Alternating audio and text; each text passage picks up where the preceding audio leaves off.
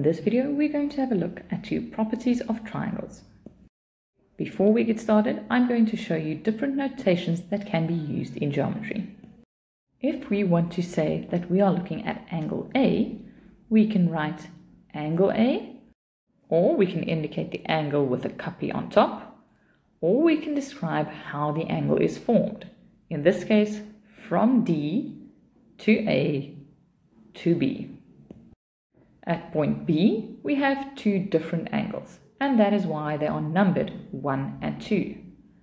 When you want to talk about a specific angle at B, it is however important not to just say angle 1, but specifically angle B1 or B2.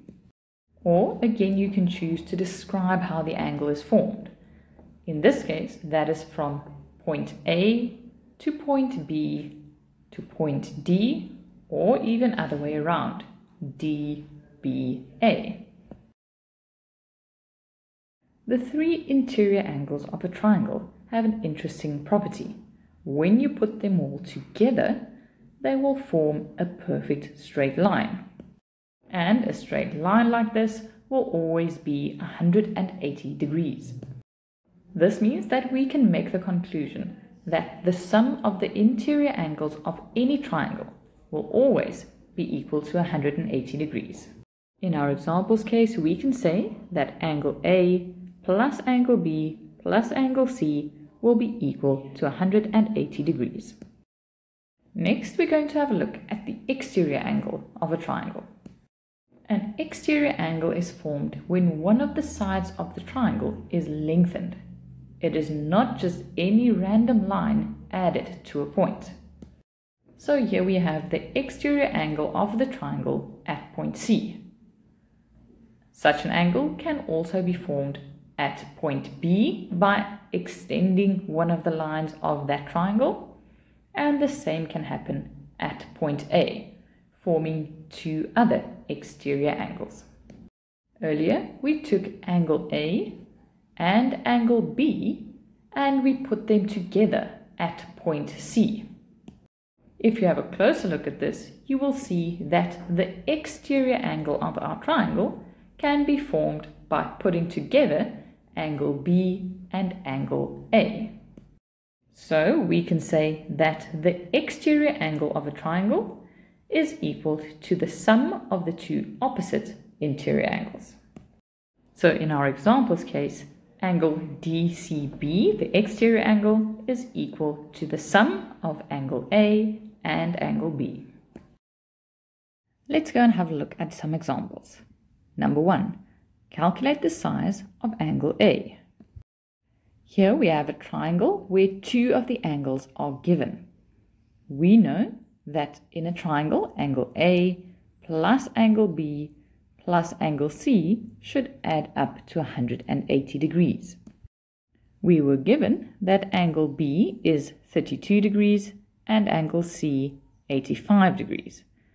And this means that angle A can be determined by taking the 180 and subtracting 32 as well as 85. So angle A in the end is 63 degrees. In geometry, it is important to always supply a reason for what you are doing. So you need to tell us which property or theorem you are using. In the line where I said the three angles add up to 180, I need to now say that I used the interior angles of a triangle. In example 2, we need to calculate the size of angle K2. This is the exterior angle of the triangle that is formed when side HK is lengthened. The exterior angle of a triangle is always the same size as the sum of the two opposite interior angles. So here we know that K2 is equal to angle H plus angle J.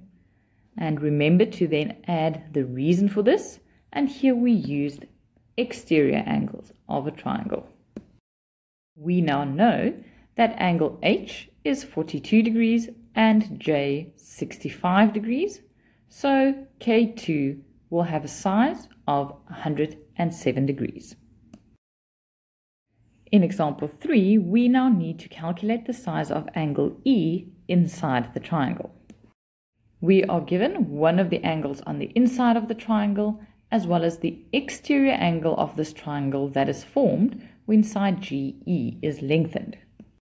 In this case, we know that the exterior angle, angle DGF, is the same size as the sum of the two opposite interior angles, angle F and angle E.